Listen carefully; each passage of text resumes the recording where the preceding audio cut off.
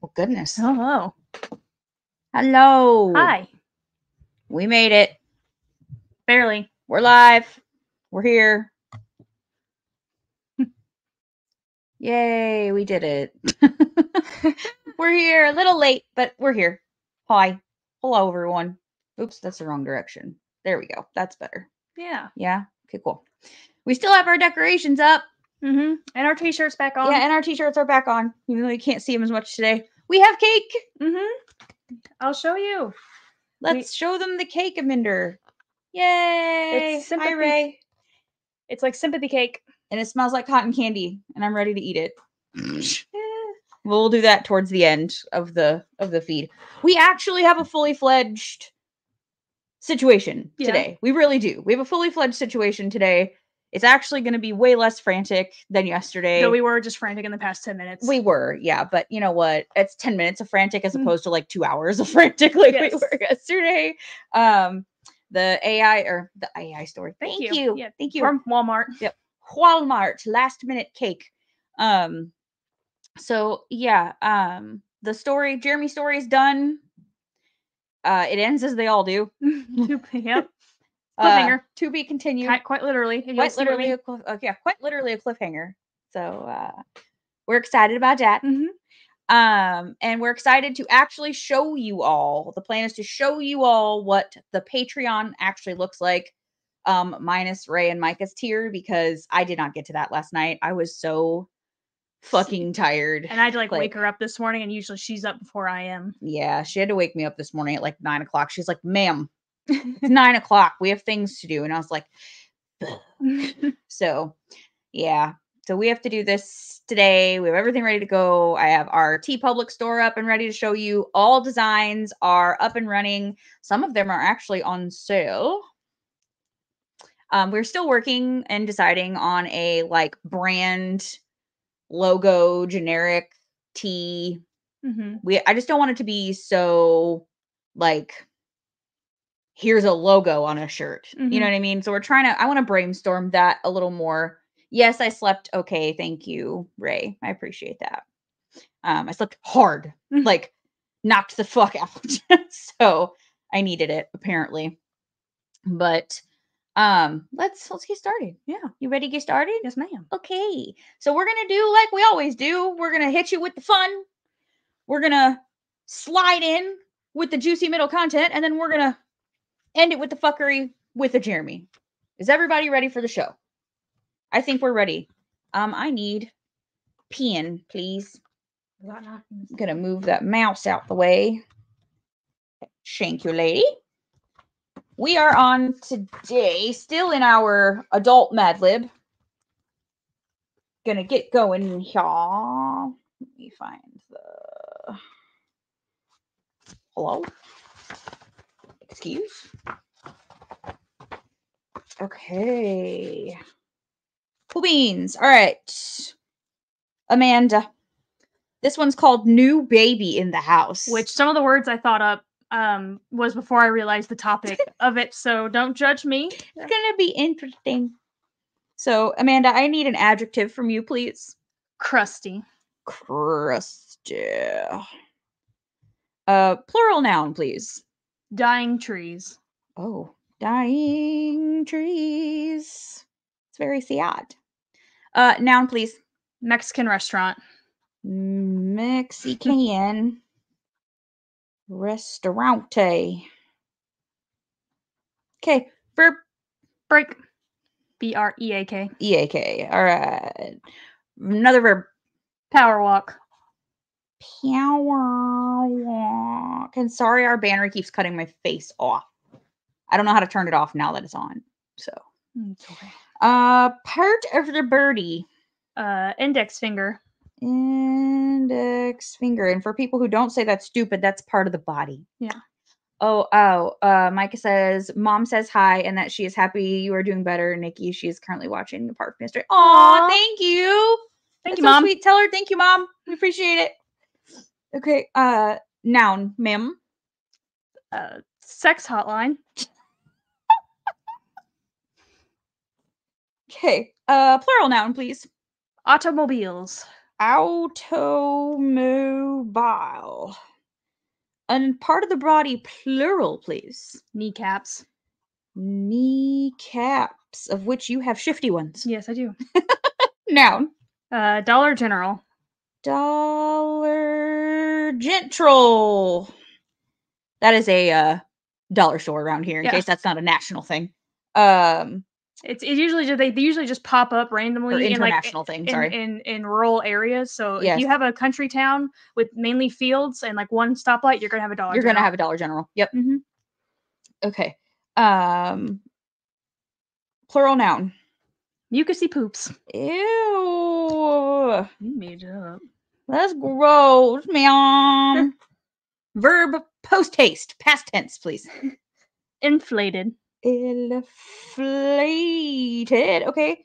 Part of the body, please. Neck beard. Neck beard. Can be. Verb. Think.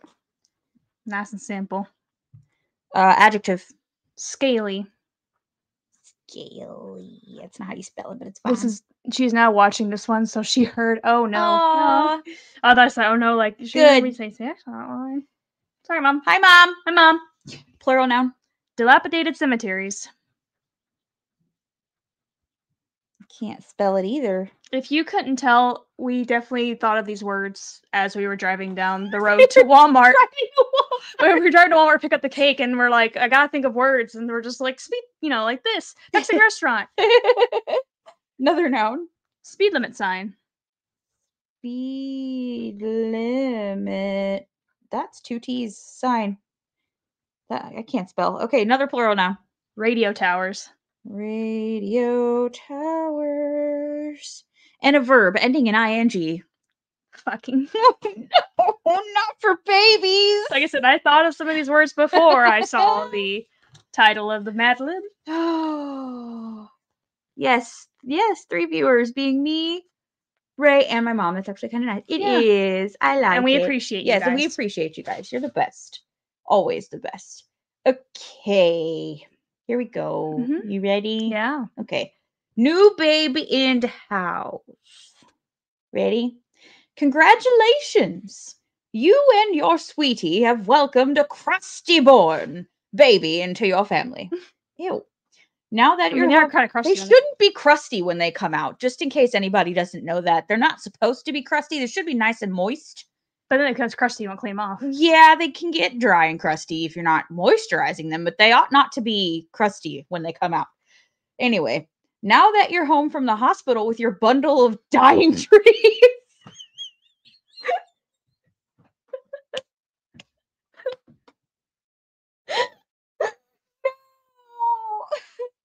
To reread it. I'm sorry. Now that you're home from the hospital with your bundle of dying trees, here are some tips on surviving new Mexican restauranthood.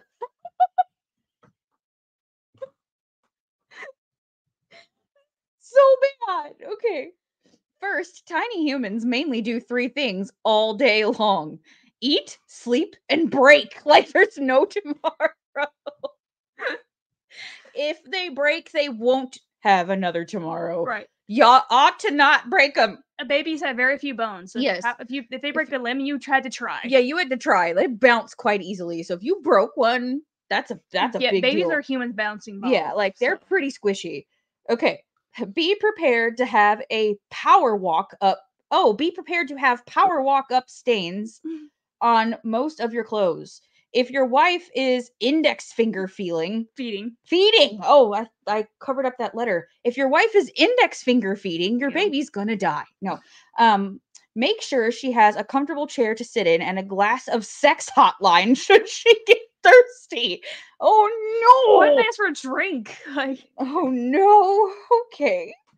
I've lost my place now. Okay. And gentle automobile hands off her kneecaps while the baby's eating. For many new moms, the idea of a steamy roll in the Dollar General is the last thing on her mind. You are getting into petty, mucusy poop with each other because you haven't inflated in days. Ew. I don't love any of the things that just said. I don't love it. That's really nasty. But you will get into some pretty nasty poops as new parents. That's real life. A good rule of neckbeard is to think when your scaly angel sleeps. Ew. First they were crusty, now they're scaly. What's wrong with this baby's baby part lizard? This is progressing in the wrong direction. Get some fucking lotion, please. You'll still be a pair of walking, dilapidated cemeteries, less prone to snapping at each other at the drop of a speed limit sign. Knee deep in changing dirty radio towers, babies are fucking machines, so it's only fair to take turns.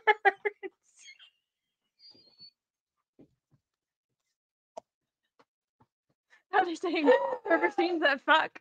Or they're machines? That gave me a headache. Oh, my Waterboy's mom. Ow! Oh, please get that baby some fucking lotion. Please. Please get that child some lotion, okay? No scaly or crusty baby. Dry baby is a sad baby. Yeah, dry baby is a sad baby. Take it from a mom. Please don't let your baby get dry or scaly or crusty. That's gross. That's nasty. Okay? Anyway, now that that's out of the way. The fun's out of the way, I propose we have a little shitty chat. Mm-hmm. What do you think? Yes. Okay? Oh no, we've already devolved. It's only 1:30 in the afternoon. We done fuckered this one up good, didn't we? Okay. So we decided in the car, I think, that we're gonna do medical gaslighting today. Mm-hmm. Yeah? Okay. Only because it is obviously an experience I just had, and I feel quite chuffed and ready to talk about it. Mm-hmm. You ready to talk about it? Yes. Since you experienced it along with me today? Yep, got to roll my eyes and everything. Got to roll your eyes and everything. Okay. So, just a trigger warning. We are going to be talking about medical gaslighting today. If you have issues with being dismissed or any like medical trauma in any way, weight issues, eating disorders, anything of that sort of realm, I just want to present an option now for you to maybe either prepare yourself or maybe go ahead and tune out if you don't want to listen to this, whether you're catching it live or you are on the replay. Just want to let everybody know that we are going to be discussing these topics today. And there are going to be some pretty insensitive things repeated that were said. So just wanted to give everybody that, ahead of time. Just a little warning. So let's begin, shall we? Yes. So what brought me to wanting to discuss this today is my experience with one doctor in particular, but also sort of as a whole in the hospital over the last 3 days. So when I first arrived in the hospital, I already showed up with an MRI that had shown intracranial pressure. So that's where there's an excess amount of your cerebral spinal fluid building up in your brain and your spinal cord.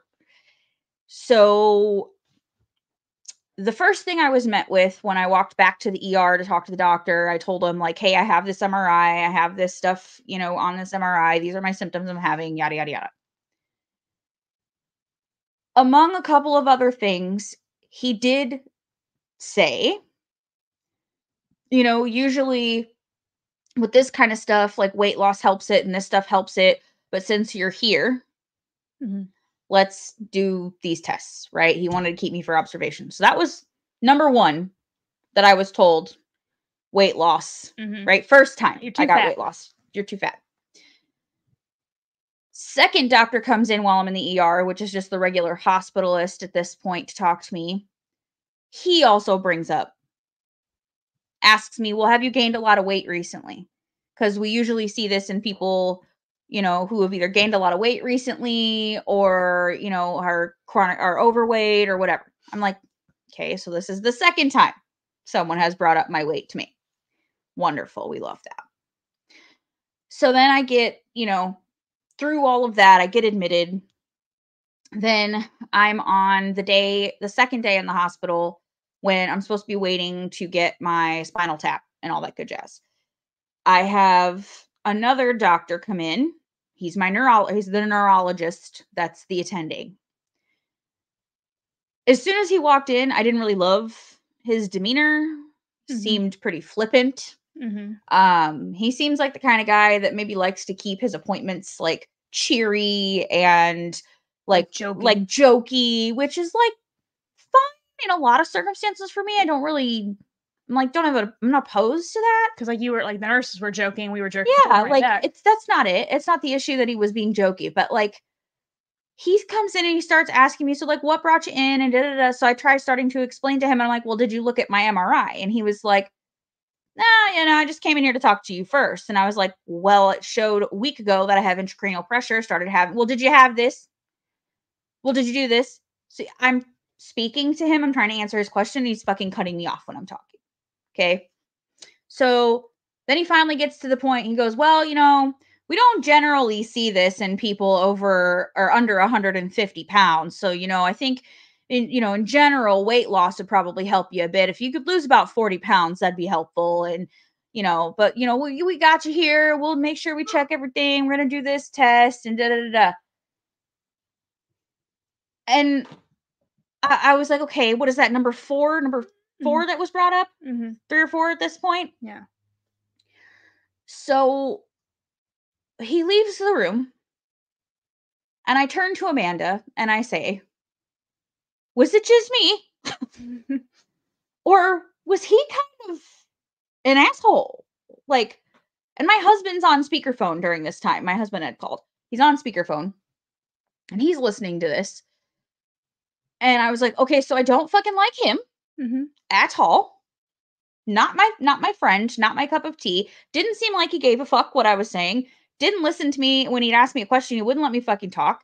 And then he basically told me I should just hurry up and lose 40 pounds and my problems will be solved. And then like the whole time I was rolling my eyes because he was just saying, oh, all these are probably because of this, all because of your weight. I'm like, well, I'm thinking like that can't really be true because he's like, we don't see this over people over 150 pounds. I'm like, okay, you're not telling me there's not a single person under 150 pounds. Right. It's like saying only fat people get diabetes. Right. Diabetes. I can't say it otherwise. I can't say it otherwise either. So, yeah. So basically that was his consensus. So that pissed me off and I was really irritated. Then another doctor comes in. It's a neurologist as well. And she's a woman. And she asked me some more questions. She listened to me when I talked to her. And then she said, she leads with, at least, I know this is a very sensitive question, but have you lost or have you gained some extra weight recently? Have you gained a lot of weight recently or something? Like in a short amount of time. In a short amount of time. And I said, well, yeah, I have. Like I went from working full time on my feet all day long to sitting, doing nothing at home for 6.5, 7 weeks. I've put on some weight recently, but like not enough to like for that. Yeah. Like maybe 15 to 20 pounds. Like basically too much to feasibly gain that right. Basically that's too much weight in a small amount of time, even just going from active to not active. Right. So like me not, and yes, I'm sure I'm eating way more now that I'm home and I'm sure I've actually gained some of it, but some of this has to be like fluid retention and shit like that because I'm gaining weight so rapidly that like something else is going on. Sorry. So I hit the desk. So I don't really think that's the only reason for this issue, right? And she goes, oh yeah, I understand, like you're too young, we're not going to mess around, we're going to get to the bottom of this, da, da, da. By that point though, I was just fucking defeated. I was just done. Like, I understand that I'm not a small person. Get it. I understand that I'm all of 5'3" on a good day, hair not included, right? And that I am almost 230 pounds now. Okay? I get it. On a 5'3" frame, that looks large. It just does. The 230 pounds does not equal someone being obese because there are plenty of people who are 230 pounds who are built of like a brick shithouse of solid fucking muscle. So the pounds have nothing to do with it for me. It's the fact that there's 230 pounds on a 5-foot frame. Mm-hmm. So yeah, I'm fluffy. Okay, I am. Enrique Iglesias, or whatever that name I'm Gabriel Iglesias. Gabriel Iglesias. I'm fluffy, right?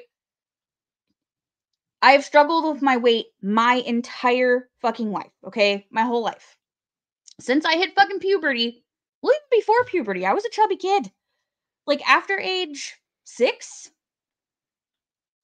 I was a larger kid. Like, it just is what it is. I don't want to constantly hear someone remind me of what I already know I am, right? I've been on every diet you can possibly think of. I've tried to do every workout routine you can possibly think of. And even when I was at my actual, like, healthiest, I still... Do we have questions? It says the way you said is so important. They could have at least be respectful in their questions. Yes, yes. So like the second doctor was the first. Yeah, the woman doctor was very, very respectful in how she said it. She was trying to be cautious about how she said it. Right. I understand that, like, yes, weight loss can help with the buildup of cerebral spinal fluid. I understand that. But also, you don't just lose 40 pounds. Like, it doesn't just go... What would you like me to do, sir? Cut off a boob. Would you like me to, like, call plastic surgery up here and tell them just chop off everything and suck it all out? Like, I'm not going to lose 40 pounds tomorrow, so could you talk to me about another option, please? Because losing 40 pounds rapidly is not going to fucking happen for me. It's not going to happen for me. I am not going to lose 40 pounds fast enough to fix the fucking problem. In the time frame it needs to be fixed, which is, like, yesterday. It's also, and I pointed those out to Niki last night, it's also the fact that he kept bringing up, like, well, we don't see this sort of stuff in lighter people. Right. And he's probably the type of thing that, like, he might be the type of doctor that thinks, like, fat people are all just unhealthy. Right. And so I pointed out, it's like, I was almost 300 pounds at my heaviest. I never had blood pressure issues. I never had cholesterol issues. Never had diabetes or pre-diabetes, nothing. Like, my blood pressure, even, I distinctly remember going to the hospital before surgery, like, basically it was like kind of like a consultation evaluation. They took my blood pressure. I think they were genuinely surprised that me, almost 200 pounds, and my blood pressure was like 110/70. Right. Even if like a hospital setting, like people Right. seems to be higher. But it's, so the fact is, like, I've never had those issues, and so it's like you can't just automatically assume that both sides, that someone being thin is automatically healthy and that someone being fat is automatically unhealthy. Right. So it's like, my weight has zero to do... I don't want to say it has zero to do with it. Like, obviously I have conditions that if I were smaller would be easier to manage. Get it. I get it. Okay. But the reality of the matter is I'm not. So now what? Right? Like, I'm not. So now what? Nor is that a solution that's going to be achieved quickly. What we saying here? It says, yeah, it's not the solution for right now. It would be great to have a conversation after a current fix is done, so it's not searching. So it's like, yeah, it's like, treat it right now. Like, do what we can right now. Like, I will, I'll put in the work. I'll lose the weight, but I can't do that right now. What can you do for me right now? Right. Yeah. Like, I don't need you to keep drilling home to me that if you weighed 150 pounds or under, you wouldn't have this problem. That's essentially what he was saying to me. Like, it's your fault because you're fat, was essentially what we were getting at in that conversation. Am I right? Like, you wouldn't be here if you were fat. Right. Thanks. That doesn't help me right now. It's almost like it's almost felt like it's like a punishment. Like, well, this happened because you're fat. So, like, sorry, but you have to deal with it. And it's like, well, fuck you, brother. Like, I don't. No, I don't. Like, I don't have to deal with it. I'm in a fucking hospital. Fix it. I understand that me staying this heavy is not an option. I have to be very serious about what I'm eating, how much I'm eating, and do everything within my own personal power to control those things so that I at least know I'm doing what I can to lose the weight. If the weight won't come off, then there's other issues we can talk to and I'll have to get medical intervention. And I will take that seriously. I will. However, what about right now? While I'm still fluffy. Like, what can you do for me now? Right. So, I mean, I was taken care of. They did drain my spinal fluid, so, like, I get it, and then they did what they had to do. They put me on different medication. They upped my blood pressure medication to help get that under control because that does help with me with fluid retention. Because a lot of what I struggle with is fluid retention. So, and water is heavy. Water weight is heavy. It is. Like, if you are holding water weight, I think a liter of water is 2.2 pounds. right. So, like, if I'm retaining water and I'm not reabsorbing fluids properly from my spinal cord and, like, I have all this excess water in my body, that's going to cause puffiness, weight gain. I'm going to gain weight faster. That's not the entire problem. I get it. Like, I like sweet stuff. I like to eat goat's cheese in large quantities. That's very, very calorie and fat heavy. Like, I get it. I have a problem that I can fix, but not quickly.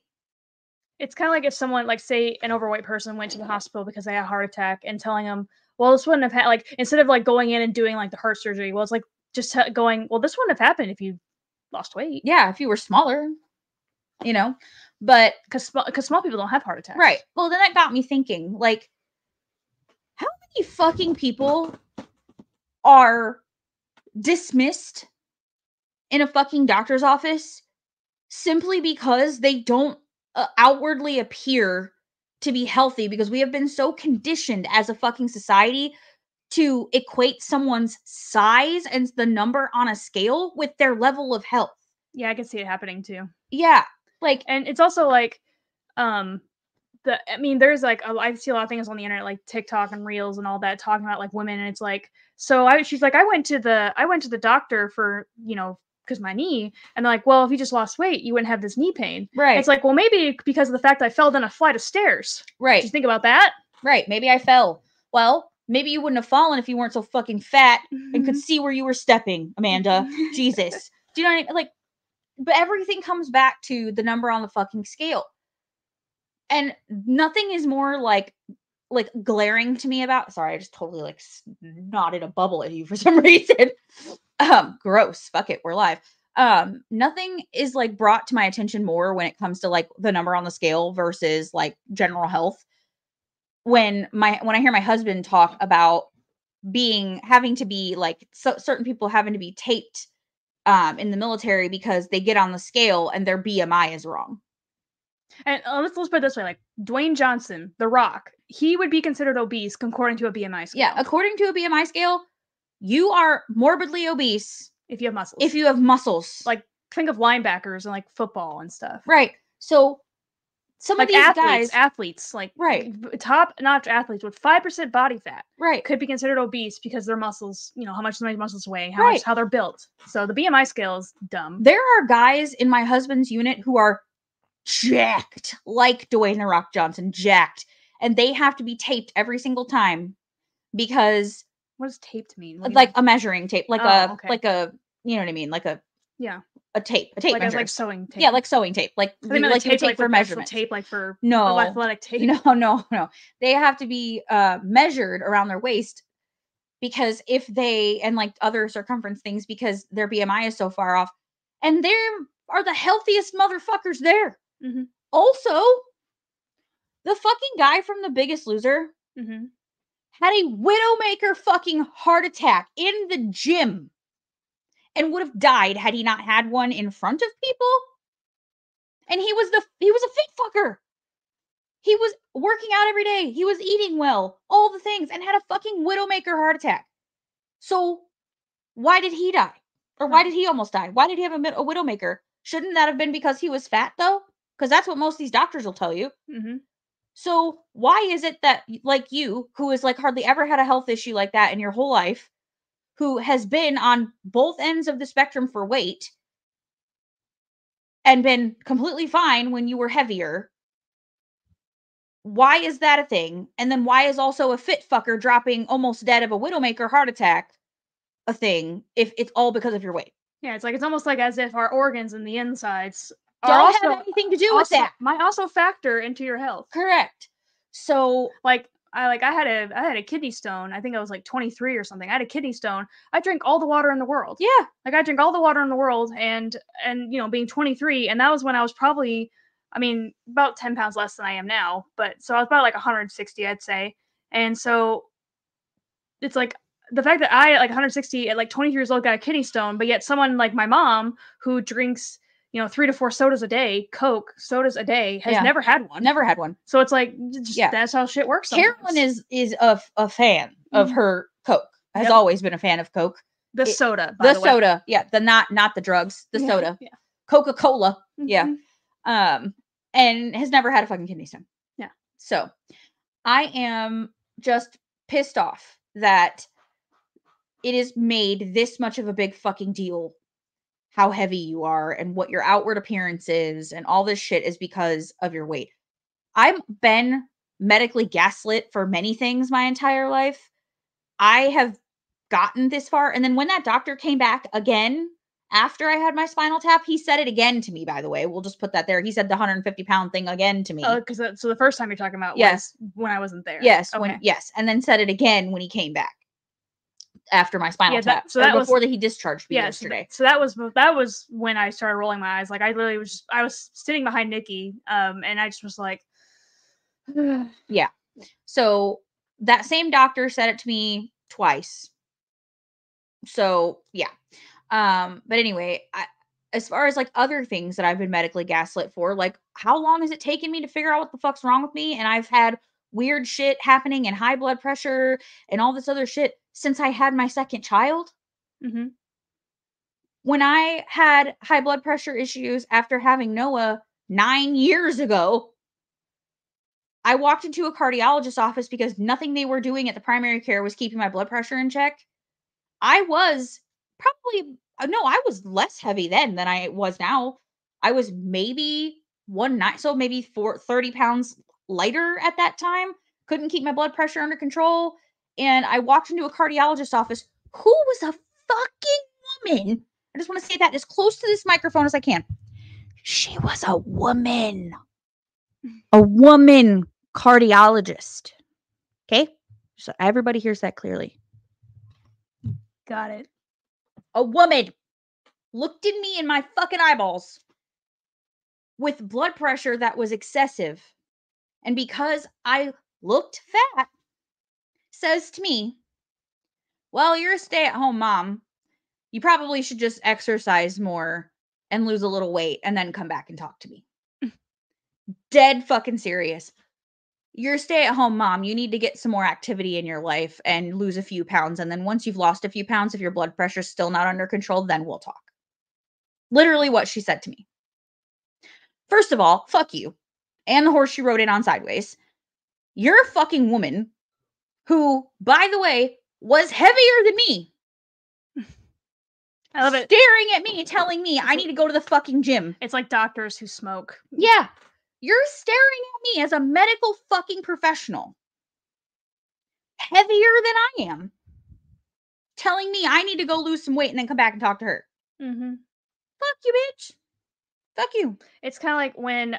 So I had stomach surgery and that helped me lose the weight. So I went to the ER. It was like probably within 2 weeks of me having the surgery. I was for 2 weeks constantly throwing up, could not keep anything down, even water. Everything that went down came right back up. And so eventually my mom had taken me to the ER and I was like 21 at the time, 22. And she had taken me to the ER and the doctor, male doctor, came in and was knew like I had the surgery. He goes, well, I mean, just so you know, you can't really just eat whatever you want after the surgery. I go, I know. He goes, what have you eaten today? I said, well, nothing. I was like, I went to school, and on my way home from school, I rushed home and threw up the water and the probably 3 bites of applesauce that I ate. And he goes, well, that's not very fun. And like walked away. And so basically they found out that my stomach had literally twisted in on itself to where there was no opening to the stomach. So everything I was eating and drinking came right back up. And so I had lost 25 pounds in 2 weeks. Yeah. 25 pounds in 2 weeks. And like just certain bodily fluids were the color of tea that should be light yellow. Yeah. And so it was a lot. So like to be dismissed like that. And I had to go back to like the doctor, to like the hospital twice before they realized, oh, this is what's wrong with you. Mm-hmm. Your stomach is not formed correctly. Right. So I get it. Yeah. So that is our life sometimes. And it's really fucking frustrating. It's like, how many people end up dying or becoming severely disabled or incredibly sick for years and lose so many years off their life and so much quality of life simply because they walk into a fucking doctor's office and Have the audacity to be heavy. Yeah, have the audacity to be not the proper standard of beauty when they get there. It's disgusting to me. It's fucking disgusting. I don't know how we fix it. I don't know what is done about it, but it's disgusting. And I think it needs to be talked about more. And I think these doctors, more than anything, especially now, need to have trauma-informed training built into their fucking schooling. And they also need to have, no matter what kind of fucking doctor you are, eating disorder training built into their fucking schooling. And it needs to be something they have to re-up on maybe twice a year or once a year or once every 2 years. They need to be retrained again. Because let me paint a fucking Birmingham for you. Okay? What if I was someone who used to have an eating disorder, was maybe anorexic or bulimic or one of those? Okay? And name one, pick one. Maybe I used to be so unhealthily underweight. Mm-hmm. And then I finally, through therapy and treatment and learning about my body and learning about myself and all these things, was finally able to accept the way I was as a person, was eating healthily. And because of my eating disorder and the years I've spent starving myself, my body now lives and stays in survival mode and will only know how to store fat instead of let go of it. Mm-hmm. So that's why I'm heavy. And maybe, we'll just say maybe, that's me. And maybe the fact that intracranial pressure that I've had for God knows how long, which he did say to me on the second time coming around, ate his own words a little bit. I do feel like you've had this for a really long time. Yeah, buddy. Thanks. Doesn't make up for what you said. Maybe this intracranial pressure caused my pituitary gland to flatten the fuck out and fucked my hormones all to hell. So I've been gaining weight rapidly for months. Basically at no work. Even while I was still working. Even when I was working the most. 73 hours in a fucking week, 16 plus hour days. I was gaining weight then. And him coming in and telling me those things traumatized me to the place where it reactivated my fucking eating disorder. Like, after years of working and therapy and trauma and unwinding all of that shit and self-acceptance, it re-triggered my fucking eating disorder. What if that fucking happened?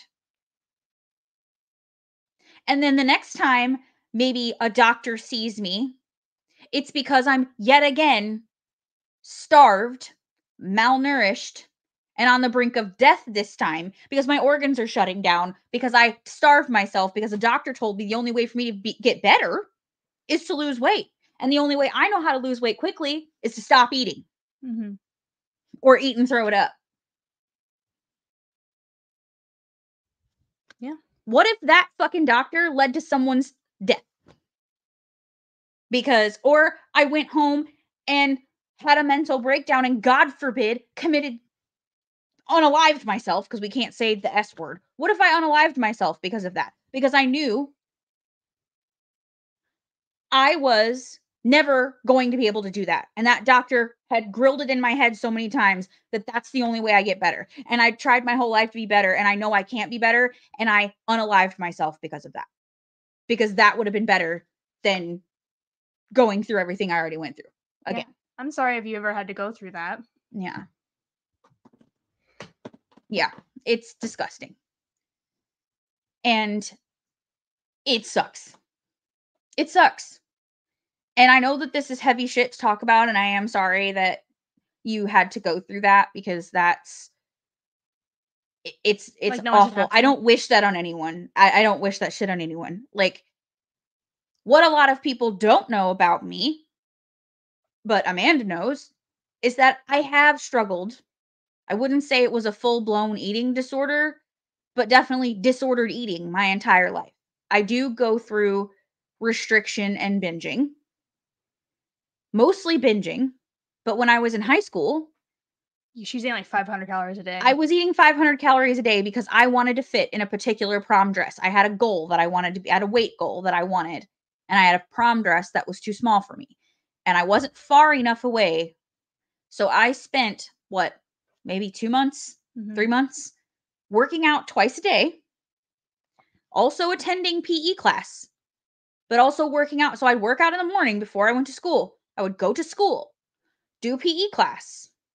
Then I would go from school to Johnny Logan College and work out at the gym there, and then would only eat about 500 calories a day.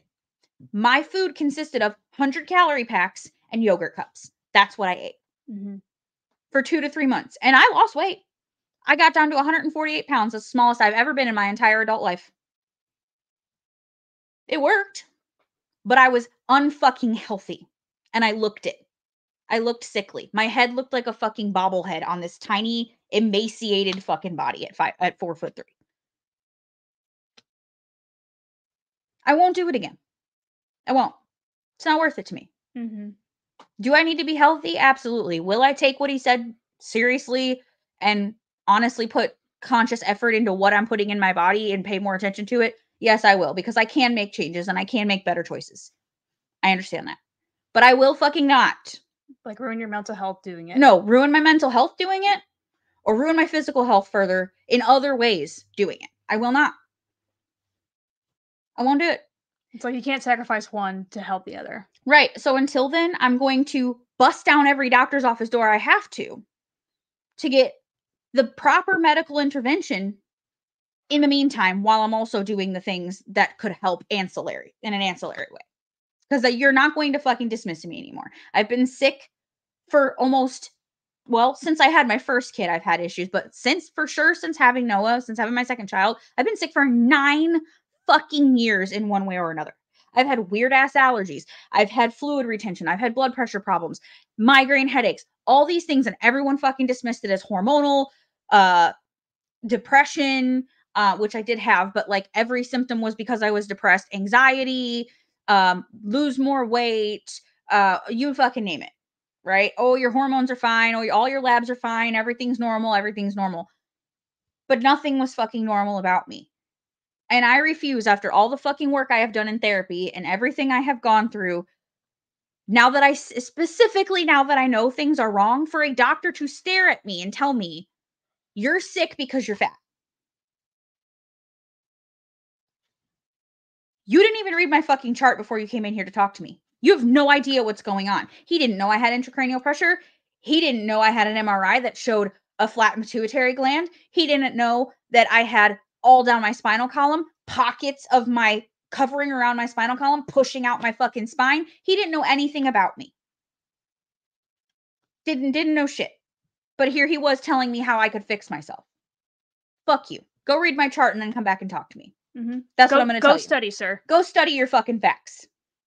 Because until then, I don't want to fucking talk to you. So I really hope I never have to deal with him again. My actual neurologist that I will see on the 20th better come more correct than that, or he's going to get a fucking earful from me, because I'm already done dealing with this bullshit. I'm very blessed to have a primary care doctor who does not treat me this way. She is the reason why I've gotten to go down all these avenues and figure out all these health things that are going on with me, because she's taken me seriously and she's listened when I speak to her. So I am more grateful for her than she ever could know. And she even checked on you after she had the surgery. She gave me her personal cell phone number so that she could check on me after she sent me to the ER, because she wanted to make sure that everything was going well and that I was being treated well. So, yeah, like, that's a fucking doctor. If you don't have basic fucking compassion for people, you should not be in the fucking medical field. You shouldn't. Right.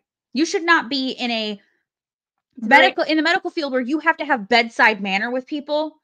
You should not fucking be in the medical field if you cannot have basic compassion for human life. It's very ego driven. It's like, yeah, it's part of it's like you want to help people, but it's also like you kind of have to be a human as well. There's a human side. Oh yeah, that you're overweight and react with depression. Explanation on every health issue. Right, exactly. Exactly. Everything is always, oh, it's just depression, or you're just hormonal, or you're just a woman of childbearing age. Welcome to being this. When I was having my uterine prolapse issues going on, the nurse practitioner told me, welcome to being a woman with a geriatric uterus. She's a woman. And geriatric? Yes. After 30, like after 35, your reproductive system. I thought she was calling you geriatric. No, like a geriatric uterus. So like once you hit your 30s, you're like creeping into geriatric, you know, reproductive organs as a woman. And after I think 32 or 4, I can't remember. They keep changing it. They keep changing it. So mom, I think, is considered geriatric, like 37. Yes. So after 35, you're considered a geriatric pregnancy. So like I was in my 30s when I was talking to her, but I was still in my 30s, but like I was like 32 when she told me this. Yeah, 31, 32.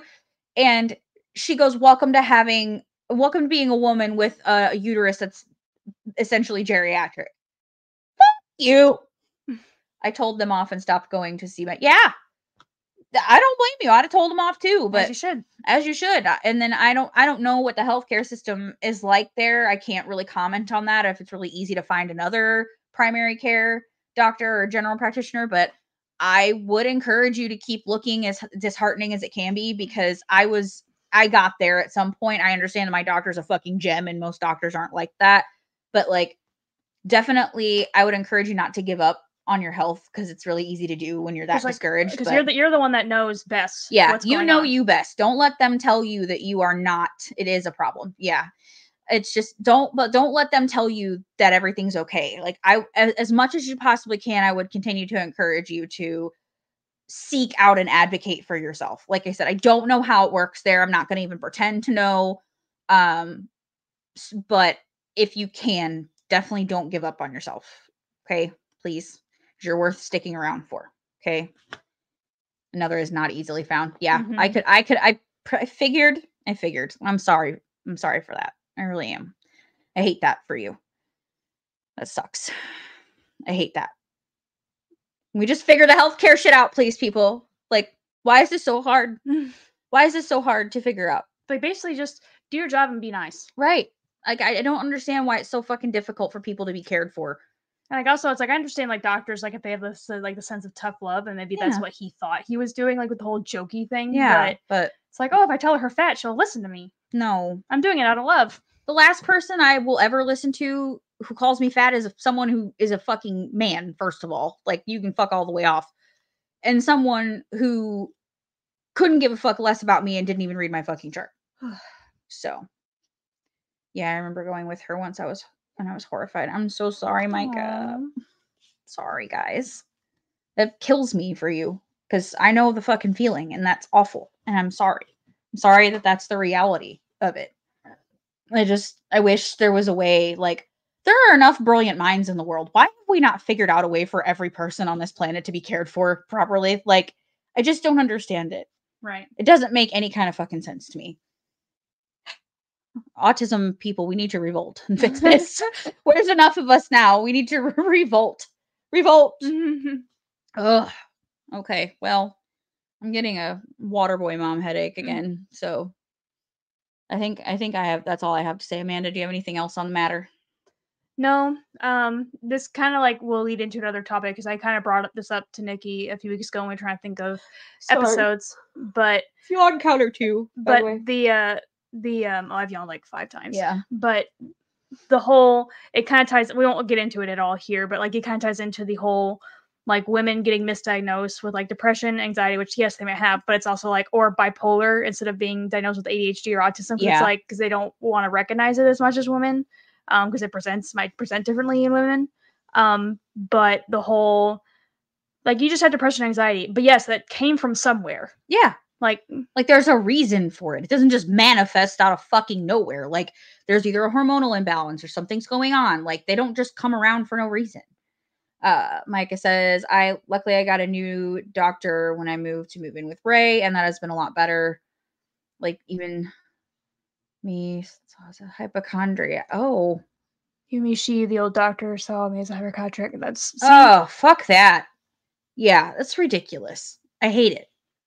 Doctors are shit. Some of them. Boo. Don't like it. Not your doctor. No, not my doctor. I love my doctor. If she's watching, you're not shit. Yeah, if you're watching, you're not shit. I love you. So yeah, but I wish there was a way to fix that. I don't know what else to say about it. It sucks. It feels very helpless and very powerless to be in that situation too. Because like, what are you supposed to do?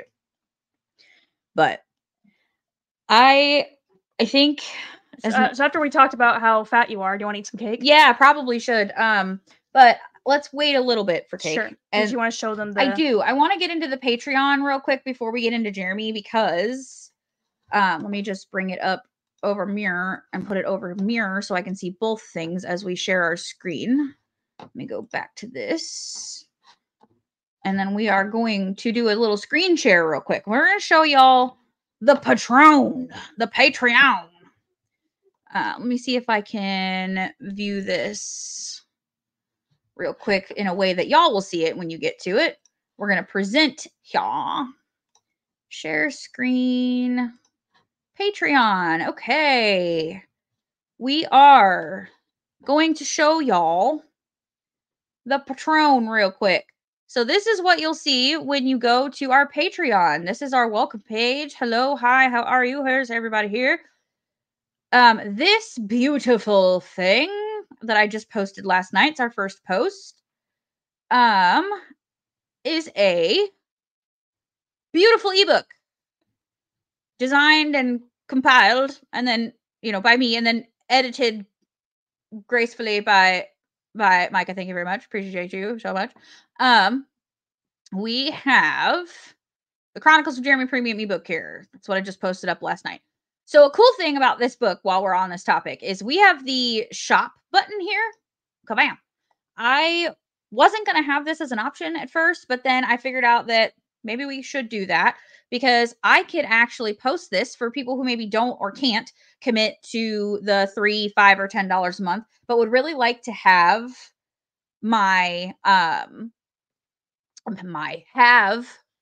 the Chronicles of Jeremy. Sorry, my brain's breaking down. Chronicles of Jeremy ebook, right? They really would like the ebook, but they do not want to subscribe at the $5 or $10 a month tier. You can just buy it outright for $5. So I thought that was pretty cool. So if you just want to buy the ebook but don't want to be a monthly patron, you can buy the ebook for $5. So that's available on our shop page. This is the home page where all the posts are. You guys already saw that. Let's go to collections real quick. Here we have everything extra. These will all be included in the $5 a month tier, which is the loyal tier, which we will show you here in a moment. This is our Chronicles of Jeremy collection. We'll house all things Chronicles of Jeremy. So this is all the episodes of compiled audio plus the ebook here for our loyal and fellowship membership tiers. So everything is here, audio compiled. Then we have each of our Mad Libs compiled here. So this is every audio of the Pokemon Mad Lib and every audio of our 90s Mad Lib available here for you. As we complete Mad Lib books, they will go up in full in a collection.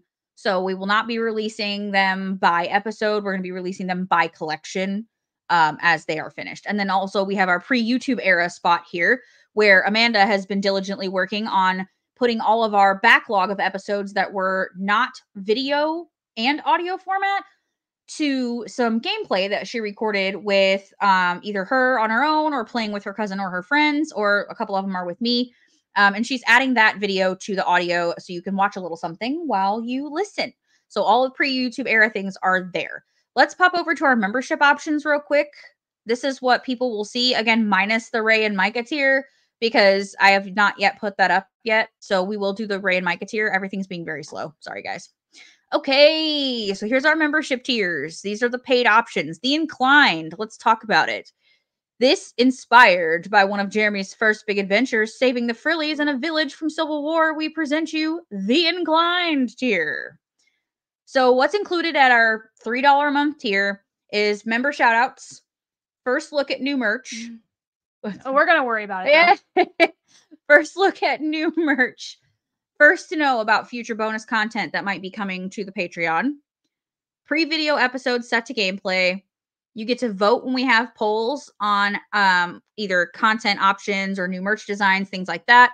And then access to our Discord at the inclined level. So we are we'll show you our Discord here in a little bit too. So we have all of that ready to go for you. That is what is included at that tier. Moving on to the loyal tier, which is where most content is, almost all content is. For just $2 more a month, you're at $5. This is our loyal tier. This is also inspired by the Frillies episode. This is the loyal faction. And these people just jumped right in. We're right behind Jeremy, had no hesitation. So this tier is for you. If you want all the content, all the goods, all the shit, plus everything in that first tier, you come on over here. We got Chronicles of Jeremy ebook here. We got compiled audio here. We got phone wallpapers that we still have to put up. We also have the compiled Mad Libs and all that stuff, like I already said. And cool thing, the people who sign up at the $5 a month tier, you guys get to listen to the show on Patreon on Mondays. So instead of waiting for Thursday to come around for us to have an episode, you guys get to have it here on Mondays. So you get to listen early because we'll drop the episode here on Mondays for you guys. And then plus everything in that first tier you guys get as well. And then this is our beloved fellowship tier. Everything included in the first two tiers, plus we added a monthly live chat with Amanda and I. We can talk about whatever. We can have a topic for the month. Maybe we can throw a poll up and vote on the topic for the chat. Also, yay! Monday episodes.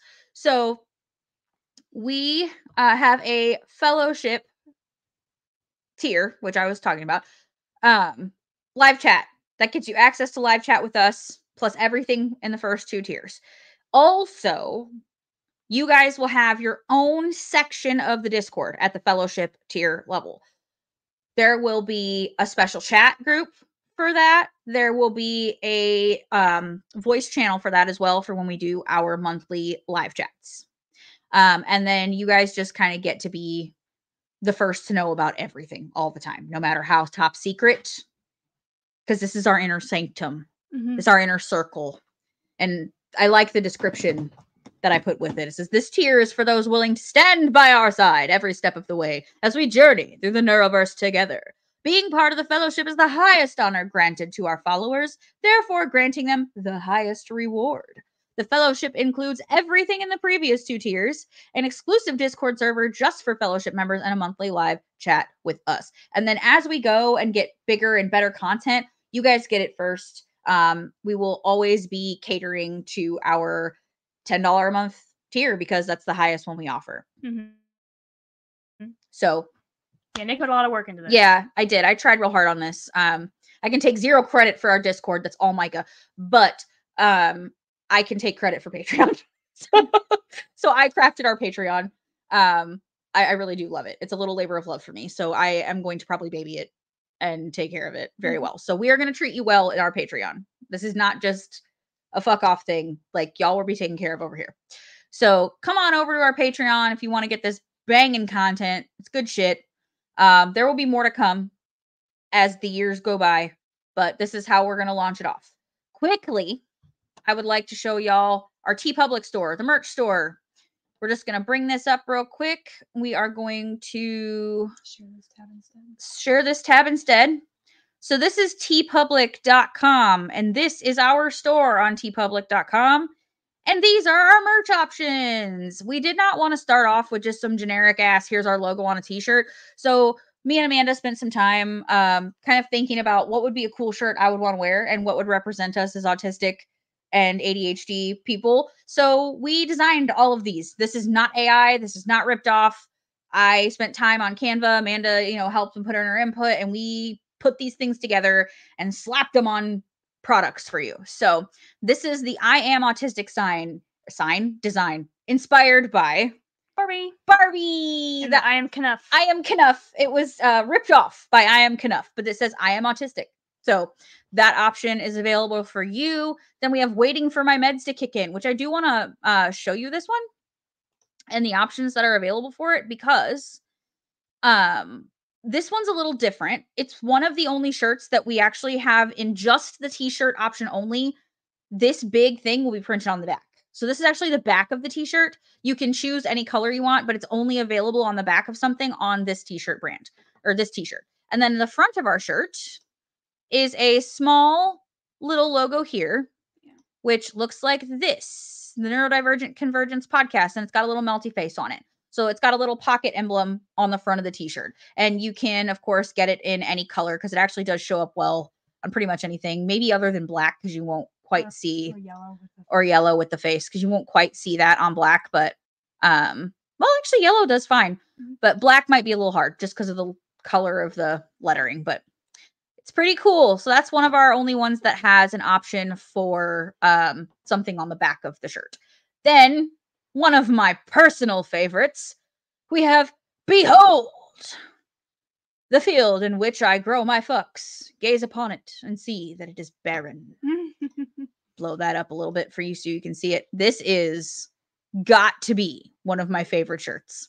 It does come in male or female fits. You can choose different kinds of the t-shirt, a tri-blend, a v-neck, a premium. We have it in tanks. Yay! Thanks, Micah. We have it in tanks. We have it in, see down here, we have a hoodie, tanks, crew necks, long sleeves.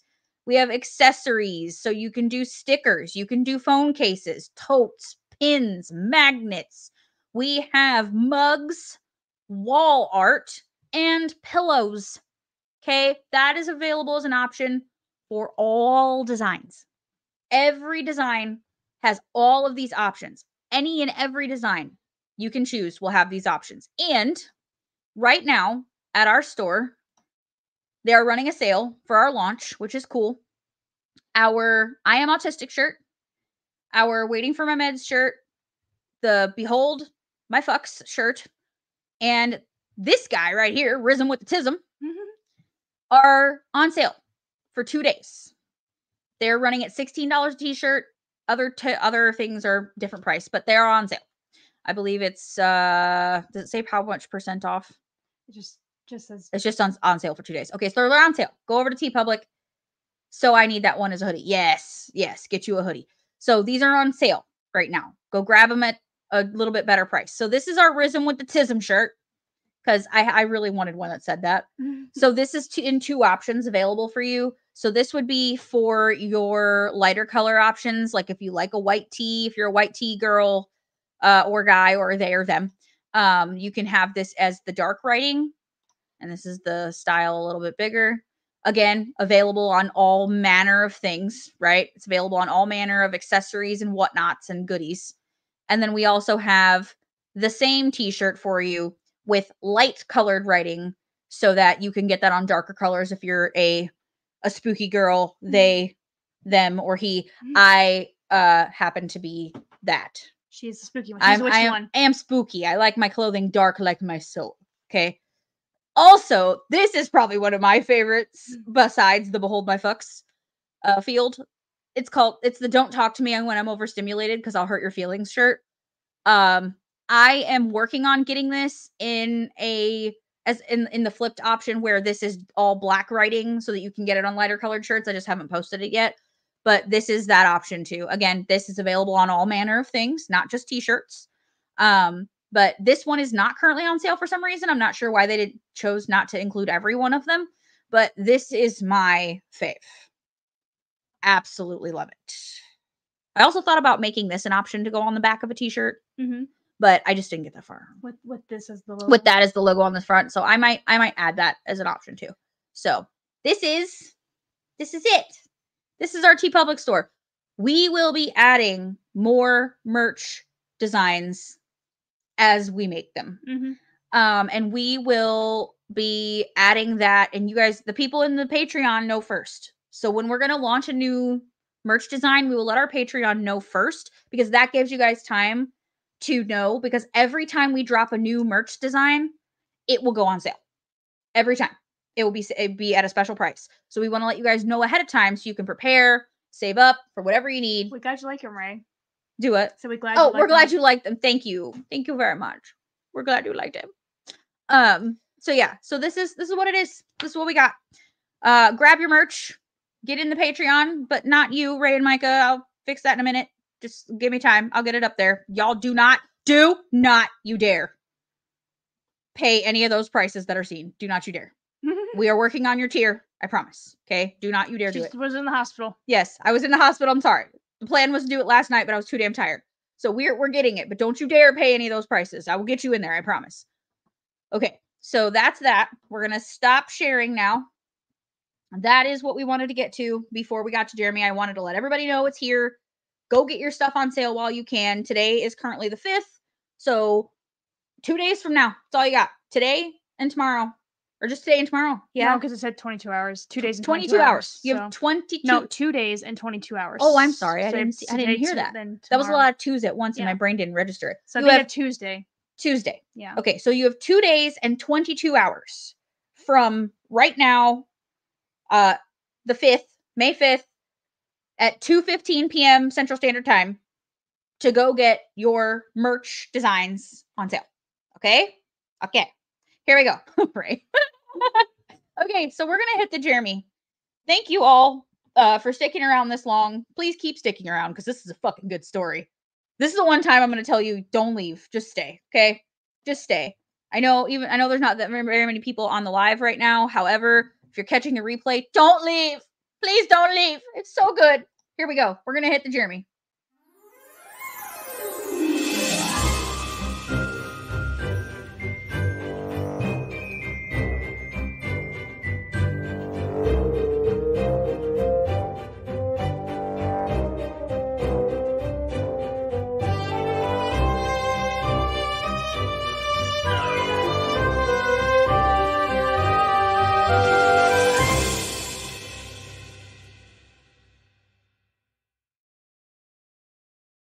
All right, we're back. We're on the other side. Ooh, sorry. I didn't know your hand was coming across. I'm so sorry. I just karate chopped her hand reaching for the mouse. I was like, yeah. Okay, we're going to read now. Y'all ready to go? Can everybody hear Amanda? Okay, I'm going to put the mic a little closer to her so she can be real nice and she's just like loud. Here's the Okay, so they had, I'm going to just read off the last paragraph we did. So, we go. The rest of the team downed their pints and left for the ship. On the way back, Freya spoke with Ray and Micah at length about what else she saw while in Vaughn's presence. He was truly no good, and this job was bound to go sideways. Once the ship was loaded with the gold, Vaughn handed them an envelope with photos of their soon-to-be detainees and left their ship to return to the palace. When they opened the envelope, they were shocked to see a familiar face. Back at the arena, Finnegan had just entered the maze when Sympathy and Binky came running back to the tree line. Vaughn lied to all of us. He purposely told us the wrong time so we couldn't prepare Velvet properly. She doesn't even know. She and her mother are still in the garden. If she doesn't get in the arena by the time the next horn blows in 5 minutes, she forfeits the entire thing and you're a dead man, Sympathy said frantically. Oh, sorry. It's okay. Sympathy said frantically and out of breath. Finnegan, did you hear that? Jeremy called out through the portal. I'm on it. Oops, sorry. I'm on it. Get me a portal to the garden. Finnegan assured. What about the maze? Jeremy asked. It's done. Enough questions. Let's go. Finnegan yelled back. In the garden, Velvet and Queen Violet heard the horns. That snake! Velvet screamed. He did this on purpose! How dare he defy our law? No right of valor has ever started before sunset! Queen Violet exclaimed. Just then, Finnegan popped up right in front of Violet, grabbed her by the arm, and said, Sorry, no time to explain. We have to go now. And through the portal they went.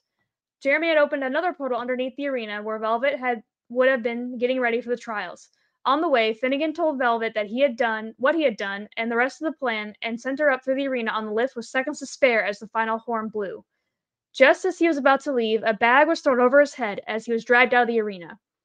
Velvet's arrival only infuriated Vaughn more as he watched his sister walk to the center of the arena. The announcer's voice echoed her approach. Ladies and gentlemen, children of all ages, it's time once again for The Right of Valor! Tonight, Duchess Velvet of the House of Grey will endure 3 trials. A test of will, a test of intellect, and a test of strength. She will be given a choice of 3 tools or weapons to use on her journey. Should any of these items break or get lost along the way, they will not be replaced.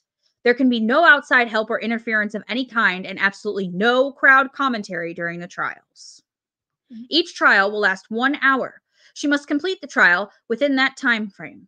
Failure to do so will result in the abrupt end of the right, and all prior sentencing will stand. Should she become injured and unable to continue, the right will be terminated and all prior sentencing will stand. Duchess Velvet, do you understand and agree to these terms? She looked up to her brother in the royal box when she proclaimed, I do.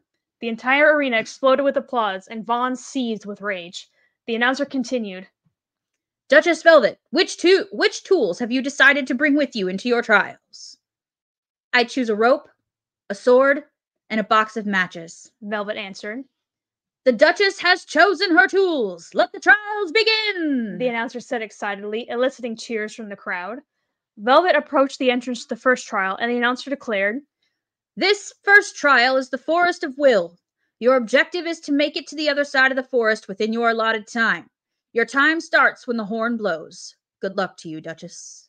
The horn blared loudly, and Velvet ran into the dense woods. It's so dark in here. Finnegan let me know that he had marked the trees I should follow with an X, but I'm definitely going to need some light in here, Velvet said to herself. She began searching along the tree line for a small branch she could use as a torch handle. This'll do, she said, grabbing a 2-foot-long stick that had fallen from one of the trees. Now I just need some fuel. Luckily, this forest was full of a waxy moss that covered nearly every tree. Velvet collected some of the moss and stuck it on one end of the stick. She used her sword to cut a strip of fabric from her cloak, then wrapped that fabric around the mossy end, tying it off in a tight knot. Velvet squeezed the end to encourage the waxy substance from the moss to cover the fabric, then lit it with one of the matches from her tool pouch. I'd love to see my brother's face right now. He has no idea how much I've learned in my time with the Glamour Guild, she said smugly. Just then, the announcer's voice came over the loudspeaker, though muffled due to the dense canopy of the forest. 15 minutes have elapsed. 45 minutes remain in Trial 1. His voice resonated through the woods, scaring some birds from their perches high in the treetops. Oh, I can't believe it's been that long already. I've got to get moving. Time is wasting, Velvet thought to herself.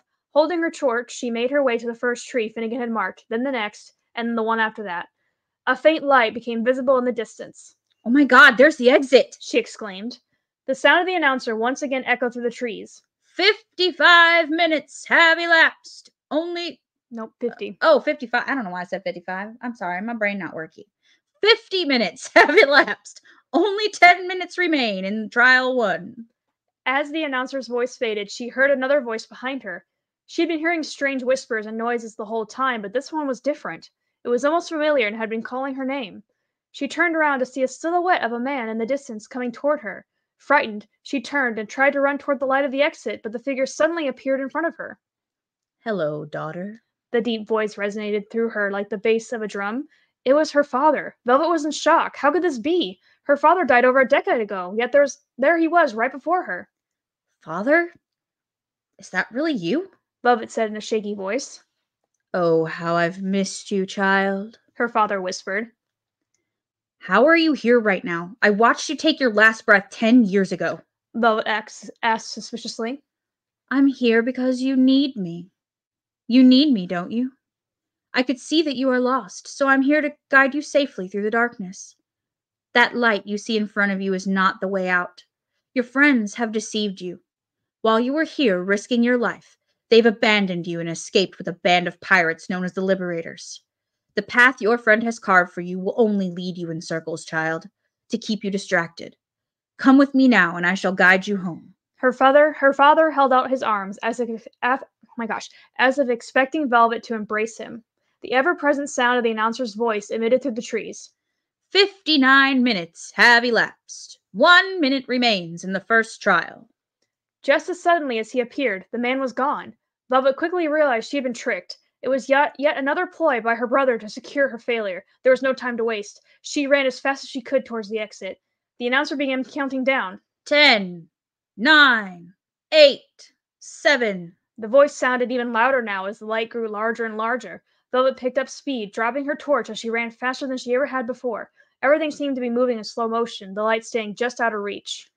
6, 5, 4. She focused on the light feeling so far away. 3, 2. Velvet took one last step. Using a fallen tree as leverage, she pushed off, launching herself toward the exit. She tumbled head over heels and landed in a heap on the ground. The next sound she heard moved her to tears. It was the roaring cheers of thousands of spectators in the arena. She had made it through the first trial with 1 second to spare. She did it! The Duchess has passed her first trial! The announcement bellowed over the loudspeaker. Velvet rose up from the ground, dusted herself off, and looked to the royal box once more. This time, Vaughn was not alone. Next to him stood the court's mage, a young cat named Illusion. So that's how he did it, she murmured to herself. Seems the trials themselves are not all I will be challenged by today. The next phase of the trial would be simple. Finnegan had indeed carved a straightforward path for her. A hole that was suspiciously goat-shaped in a perfectly straight line looked to have been eaten through the inner portion of the maze, completely undetectable to the spectators because of the sheer height of the maze walls. As Velvet made her way with ease through the second trial, the rest of the fellowship was quite literally tied up elsewhere. The liberators had indeed detained their targets.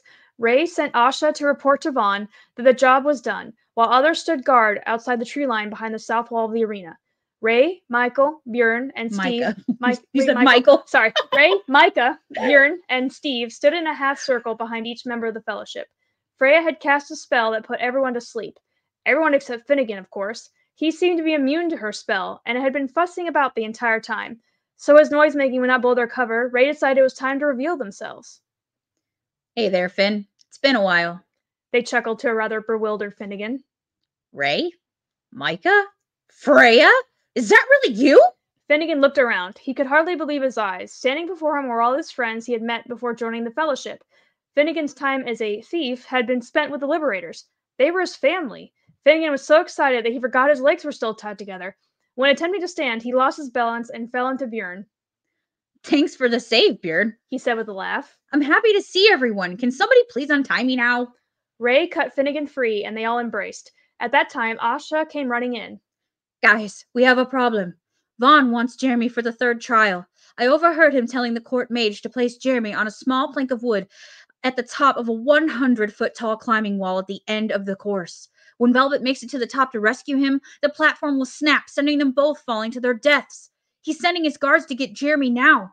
What a snake! This was never part of our agreement. What do we do? Meanwhile, back in the arena, Velvet made it out of the second trial with ease and was met with the thunderous din of the crowd. She had finished so quickly that she had time to rest in the preparation chambers under the arena.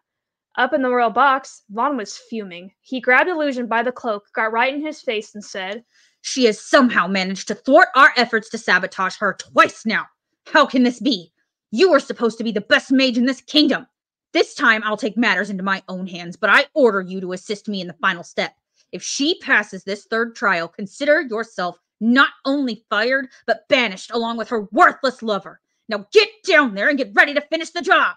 Vaughn shoved Illusion towards the stairs as he let go of his cloak, causing him to stumble backwards down the stairs before crashing to the ground outside the arena.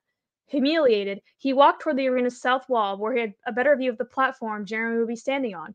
By this time, the sun was starting to set. He heard a noise coming from the tree line, perking his ears up.